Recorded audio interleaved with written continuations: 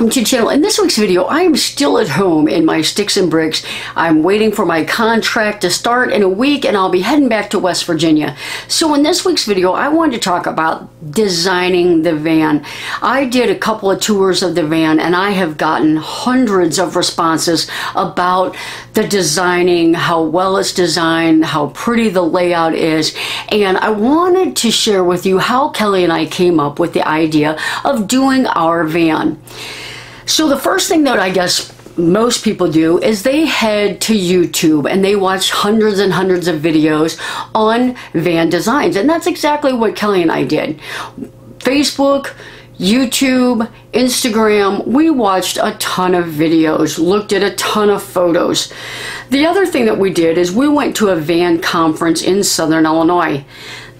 We drove down there. There was a lot of vans there that actually were allowing tours. You could walk through them, look at how they did things. And we found two vans made by the same company. We really liked the clean finish of the design. White walls with accent colors, a lot of the darker woods on the ceiling and floor. The one van had underneath the floor a pull-out kitchen design. Totally stole that from that van. And so that's how we got started. We made a list of all the things that we absolutely wanted in the van, and we made a list of things that we weren't a fan of. Those lists, they changed as we saw more videos. We would add things, take away things. Oh, I like this kitchen design better than this one.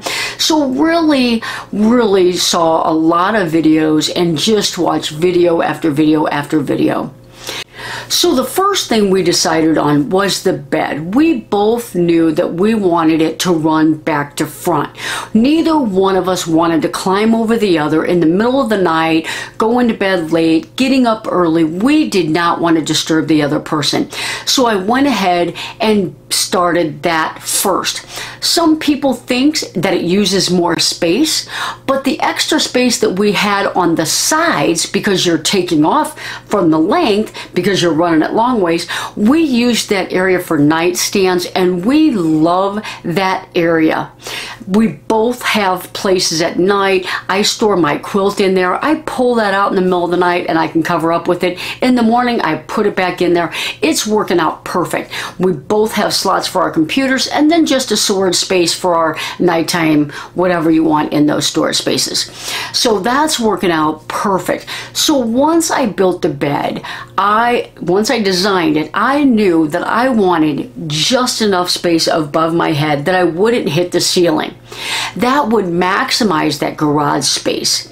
So that was our first project. I got the bed built, we got the mattress in, and then we left. We went to Florida. While we were down there, we had a lot of downtime. We talked about all of our thoughts, all of our plans, and really had a lot of discussion time. We got a lot of things that we needed purchased while we were gone, so that when we got home, we could really dive in on the rest of the build.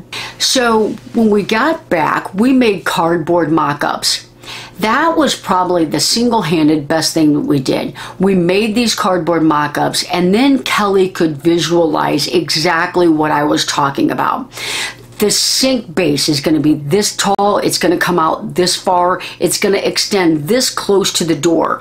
The dresser, I want it this tall. That way we can, work at it.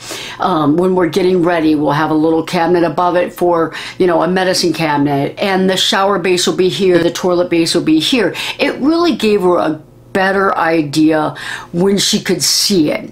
So then we knew that let's go ahead, let's get started on this design. So I put the sink base in and the dresser base, not any of the drawers, but just the base of the dresser and the sink base. And it was time for us to take another trip. We were going to go up to Minnesota, and that gave us another opportunity to kind of live in the van. It was going to be a week long, or 4 or 5 days, week long. It would give us a longer amount of time to actually live in the van and see if it was going to work. So I feel like these little steps living in it, little steps living in it really helped. It helped Kelly see what my ideas were. If what we were doing is what we talked about in the beginning, like she could visualize it. But taking the trips also gave us the opportunity, you know, she's cooking at the sink, you know, at the counter. Can I get past her? You know, those kind of things. Is it better to be sleeping front to back so we can wake up in the middle of the night if we have to, or if I wake up before her and I want to get my coffee, I don't want to climb over. You know, are these designs gonna work? So so after we got home from that trip from Minnesota, that really sealed it. This was the design we were going to go with. Let's go ahead full force and finish the van. So another thing that I did is the things that I knew I wanted in the van, I made homes for it. Like Kelly wanted to be able to take a small Instapot and possibly a small ice maker when she joins me on the road. So one of the cabinets, I made it big enough so that all of those appliances that she wanted would be able to fit into the van. So everything that I wanted to bring with me, that I was taking out on all my dry runs, I wanted to make sure that all those things had a home. So that helped me throughout the design, throughout the build, find a home for everything. Because when things don't have a home, that's when you open up the van and there's a mess everywhere. Because it doesn't have a home, it just gets piled up places. So, and it does not take a lot in van life to have everything cluttered. So that has helped me. You know, that was just a big help for me, find a home for everything. The last part of designing your van is doing all the final decorations. That's the funnest part, and that's the final part. You got your van build done, all the construction's done. Now it's time to decorate. And what most people do is find an inspiration. So do you like puppies? Do you like cooking? And you're going to design, do you like the ocean? Use the ocean pattern. So you find your inspiration and then you start decorating. And that's what Kelly and I did. Kelly found our quilt because our inspiration is Maddie. Maddie's our dachshund. We both love her very much, and we wanted her to be a part of the process. So she was our inspiration, and then my love for outdoors was the other inspiration. So between Maddie, between my love of outdoors, we really have a warm, cozy finish to the van. Kelly, I built a shelf for plants. Kelly made the plants. We really worked together on the build. She went shopping and she picked out all the finishing touches of the van while I was finishing the van. And really, it just really tied everything together.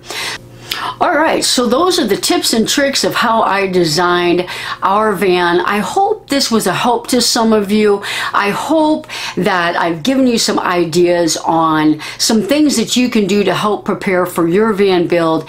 And good luck on the designing and the build. We will see you on the next video.